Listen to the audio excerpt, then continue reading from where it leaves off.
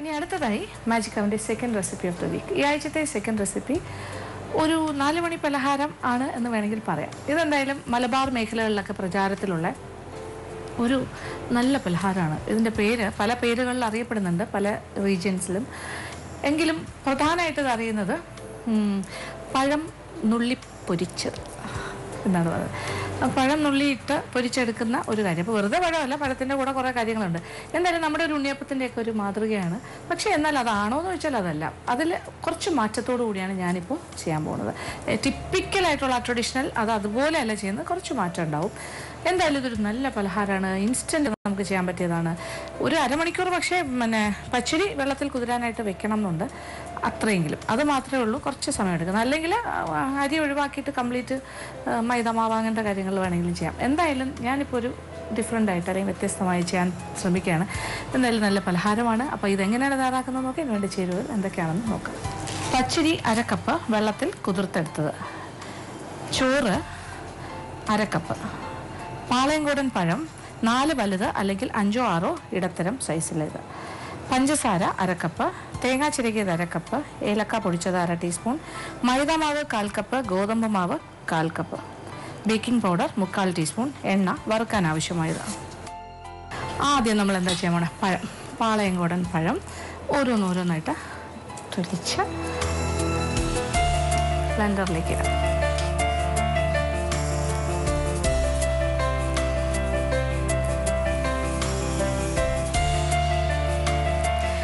ചെറിയ പഴമാണ്, അതുകൊണ്ട് ഞാനൊരു 6-7 എണ്ണം ചേർക്കേണ്ടി വരും. ഇതിൽ പഴത്തിൻ്റെ ടേസ്റ്റാണ് മുന്നിൽ നിൽക്കേണ്ടത്. പഴം നുള്ളിപ്പൊരിച്ചതെന്നല്ലേ പേര്, അപ്പം പഴം തന്നെയാണ് പ്രധാന കാര്യം.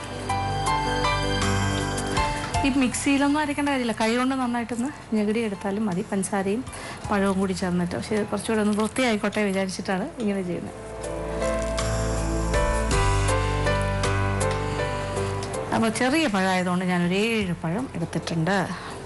ഇതിനോടൊപ്പം പഞ്ചസാര 1/2 കപ്പ്.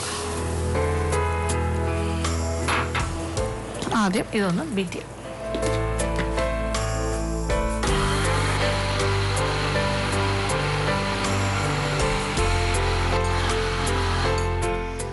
ഇപ്പോൾ പഴവും പഞ്ചസാരയും കൂടി നന്നായിട്ട് നല്ല പൾപ്പിയായിട്ട് അരഞ്ഞു കഴിഞ്ഞു. ഇനി ഇതിലേക്ക് നമ്മൾ കുറച്ച് ചോറ്, 1/2 കപ്പ് ചോറ് എടുത്ത് വെച്ചിട്ടുണ്ട്, അതും കൂടി ചേർക്കാം. അതിൻ്റെ കൂടെ പച്ചരി കുതിർത്തത്,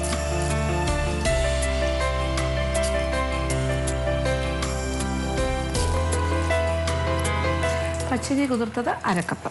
അപ്പോൾ 1/2 കപ്പ് ചോറും 1/2 കപ്പ് പച്ചരി കുതിർത്തതും ഞാനിപ്പോൾ ചേർക്കും.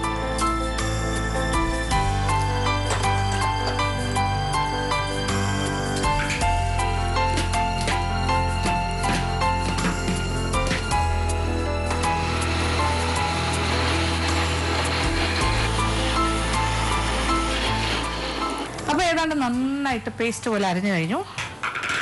ഇനി നമ്മളിതിലേക്ക് 1/2 കപ്പ് തേങ്ങയും കൂടി ഇട്ട്, അത് തേങ്ങ ഭയങ്കര പേസ്റ്റായിട്ട് അരയണ്ട, വെറുതെ ഒന്ന് ചതഞ്ഞ് കിട്ടിയാൽ മതിയാകും. കുറച്ച് ചെറുതായിട്ട്.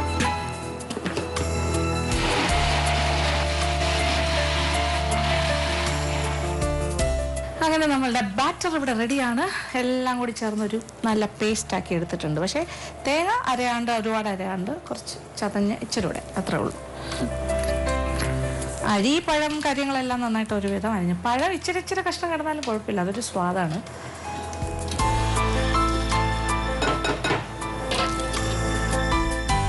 ഒരു കാര്യം, baking powder 3/4 teaspoon baking powder,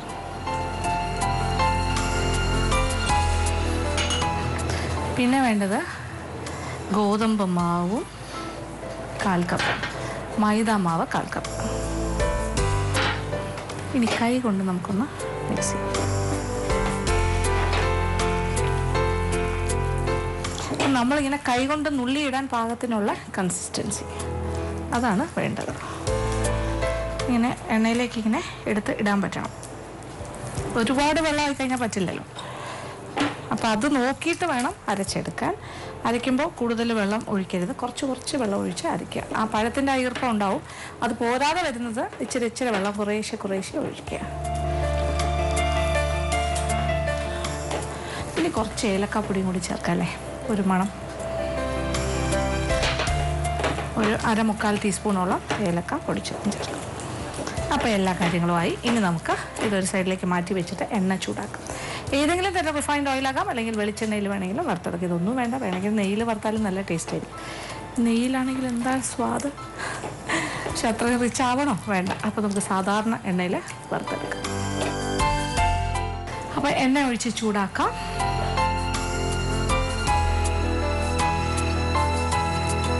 അപ്പോൾ നമ്മുടെ എണ്ണ ചൂടായി തുടങ്ങി. ഇനി കൈ കൊണ്ട് ഇങ്ങനെ നുള്ളി ഇടാം.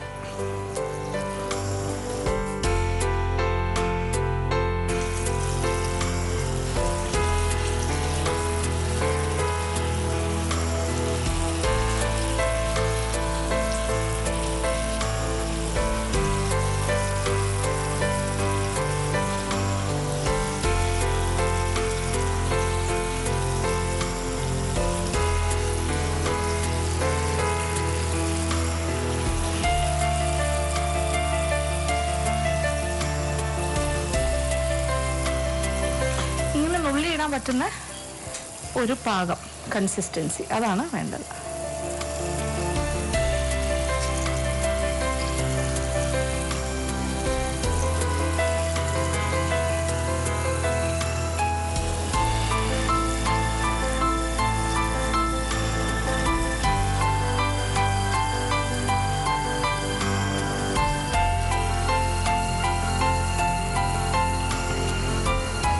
ആദ്യത്തെ റൗണ്ട് ഇത്രയും മതി.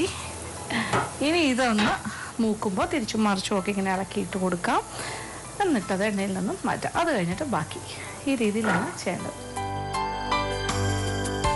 ഇത് ചെറിയ ഉണ്ണിയപ്പം പോലെ ഇരിക്കും, നല്ല സോഫ്റ്റ് ആയിരിക്കും, കുഴപ്പമില്ല. കാരണം നമ്മൾ ചോറൊക്കെ ചേർത്ത് അരിച്ചിരിക്കുന്നതുകൊണ്ട് കുറച്ചുകൂടി സോഫ്റ്റായിട്ട് വരും. പിന്നെ ഗോതമ്പ് മാവും മൈദാമാവും പിന്നെ ധാരാളം പഴമൊക്കെ ചേർത്തിട്ടുണ്ടല്ലോ. ഇതൊന്നും പോരാഞ്ഞിട്ട് നമ്മൾ ബേക്കിംഗ് പൗഡറും ചേർത്തിട്ടുണ്ട്. അപ്പോൾ കറക്റ്റായിരിക്കും അതിൻ്റെ ഒരു ടേസ്റ്റ്.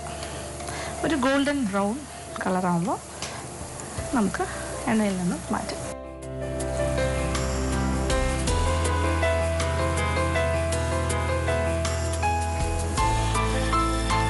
അങ്ങനെ നമ്മളുടെ പഴം നുള്ളിപ്പൊരിച്ചതിങ്ങനെ റെഡിയായിക്കൊണ്ടിരിക്കുന്നു. കണ്ടില്ലേ, ഒരു ബ്രൗൺ കളറായി വരുന്നു. ഒരു ഉണ്ണിയപ്പത്തിൻ്റെയൊക്കെ മാതിരി തന്നെ ഉണ്ട് കണ്ടിട്ട്. ആ ഒരു ടെക്സ്ചർ പോലെ സോഫ്റ്റായിട്ട്. ഉണ്ണിയപ്പത്തിൻ്റെ അത്ര സൈസില്ല, കുറച്ചുകൂടി ചെറുതായിട്ടല്ലേ നമ്മൾ ഇങ്ങനെ പിച്ചിയിട്ടേ നുള്ളി ഇട്ടത്. കൈ കൊണ്ട് നുള്ളി ഇട്ടു, നമ്മൾ അപ്പക്കാരയിലൊന്നും വെച്ചല്ല ചെയ്തത്. അതുകൊണ്ട് ആ ഒരു നമ്മൾ എങ്ങനെ ഇട്ടോ ആ ഒരു ഷേപ്പിൽ തന്നെ വന്നിട്ടുണ്ട്. ഇനി നമുക്ക് എണ്ണയിൽ നിന്നും മാറ്റി തുടങ്ങാം.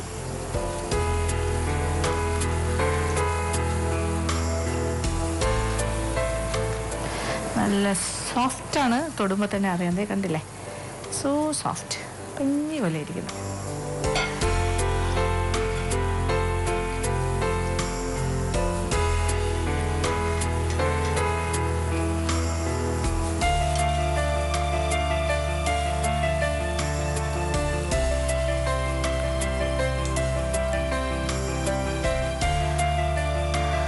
അങ്ങനെ ആദ്യം ഇട്ട അത്രയും നമ്മൾ എടുത്തു കഴിഞ്ഞു. അങ്ങനെ നമ്മളുടെ പഴം നുള്ളിപ്പൊരിച്ചത് ആദ്യത്തെ ലോട്ട് റെഡി. ഇനി ബാക്കിയിരിക്കുന്ന മാവ് കൊണ്ട് ഇതുപോലെ ഞാൻ നുള്ളി ഈ എണ്ണയിലിട്ട് വറുത്ത് കോരും. ഇഷ്ടംപോലെ ക്വാണ്ടിറ്റി കിട്ടും, കണ്ടില്ലേ. ഇപ്പം തന്നെ ഇത്രയായി. ഇനി ഇതുപോലെ 2 പ്രാവശ്യം ഉണ്ടാക്കാനുള്ളത് ബാക്കിയുണ്ട്. ആ ചൂടായി കിടക്കുന്ന എണ്ണയിലേക്ക് തന്നെ തീ ഒരല്പം ഒന്ന് കുറയ്ക്കാം. കൈ ഒന്ന് തുടക്കത്തിലൊന്ന് നനയ്ക്കുന്നത് നല്ലതായിരിക്കും. വെറുതെ ഒന്ന് കൈ നനച്ചിട്ട് വീണ്ടും ഇങ്ങനെ നുള്ളിയിടാം.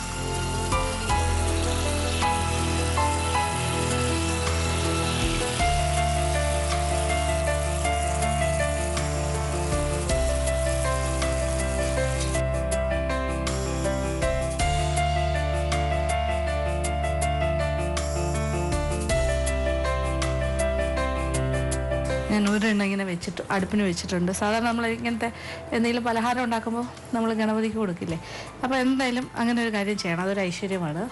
നമ്മൾ അടുപ്പിന് അങ്ങനെ സമർപ്പിക്കുന്നതാണ്. ഉണ്ണിയപ്പമൊക്കെ ഉണ്ടാക്കുമ്പോൾ, പായസം ഉണ്ടാക്കുമ്പോൾ ആദ്യത്തെ ഒരല്പം അങ്ങനെ കൊടുത്തിട്ടാണ് നമ്മൾ ടേസ്റ്റ് ചെയ്യേണ്ടത്.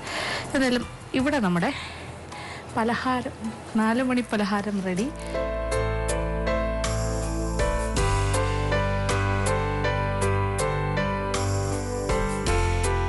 അങ്ങനെ നല്ലൊരു പലഹാരം നമ്മളിവിടെ റെഡിയാക്കി കഴിഞ്ഞു. ഇത് നിങ്ങൾക്ക് ഇടയ്ക്കിടയ്ക്ക് വീട്ടിൽ ചെയ്യാൻ പറ്റിയ കാര്യമാണ്. പെട്ടെന്ന് തട്ടിക്കൂട്ടാൻ പറ്റിയൊരു കാര്യമാണ്. പഴം കൈകൊണ്ട് ഞെകിടി എടുത്താലും മതി, പഞ്ചസാരയും പഴം കൊണ്ടൊന്ന് ഞെകിടുക. അതിലേക്ക് ഇനി അരി അരച്ച് ചേർക്കാൻ സമയം എടുക്കുന്നുണ്ടെങ്കിൽ അത് വേണമെന്നില്ല. കുറച്ച് അരിപ്പൊടി, കുറച്ച് ബാലൻസ് ചെയ്യാനായിട്ട് എല്ലാം സമമായിട്ട് അരിപ്പൊടി, ഗോതമ്പ് മാവ്, മൈദമാവ് എല്ലാം കാൽ കപ്പ് ചേർക്കുക. പിന്നെന്താ ചേർക്കേണ്ടത്? പിന്നെ കുറച്ച് തേങ്ങ ചേർക്കുക. ഇതെല്ലാം കൂടി സോഡാപ്പൊടി അല്ലെങ്കിൽ ബേക്കിംഗ് പൗഡർ, പക്ഷേ ബേക്കിംഗ് പൗഡർ ആയിരിക്കും കൂടുതലും നല്ലത്. അതെല്ലാം ചേർത്തിട്ട് നന്നായിട്ടിങ്ങനെ പക്ഷേ നമുക്ക് പിച്ചി ഇടാൻ അല്ലെങ്കിൽ നുള്ളി ഇടാൻ പാകത്തിനായിരിക്കണം. അത് മാത്രം ശ്രദ്ധിക്കുക. എന്നിട്ട് ഇങ്ങനെ ഇട്ട് വറുത്തെടുക്കുക. പെട്ടെന്ന് റെഡിയാക്കാൻ പറ്റിയൊരു പലഹാരമാണ്. തീർച്ചയായിട്ടും പരീക്ഷിക്കുക.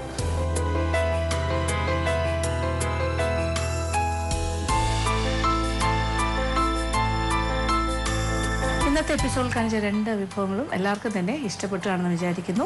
ആദ്യം കാണിച്ചത് സീസണൽ ഫ്രൂട്ടായ മാമ്പഴം വെച്ചിട്ടാണ്. മാമ്പഴവും പച്ചമാങ്ങയും വെച്ചിട്ട് നമ്മളൊരു ഡബിൾ മാംഗോ ഒരു ഫ്രൂട്ട് കസ്റ്റേർഡാണ് നമ്മൾ ചെയ്തത്. അത് വളരെ സ്വാദാണ്. അതിൻ്റെ ടേസ്റ്റ് കഴിച്ച് നോക്കിയാൽ മാത്രമേ മനസ്സിലാവുള്ളൂ. തീർച്ചയായിട്ടും പരീക്ഷിക്കുക. രണ്ടാമത് ഉണ്ടാക്കിയത് എളുപ്പത്തിൽ ചെയ്യാൻ പറ്റിയൊരു പലഹാരമാണ് പഴം നുള്ളി പൊരിച്ചത്. അപ്പോൾ ഇതെല്ലാം പരീക്ഷിക്കണം.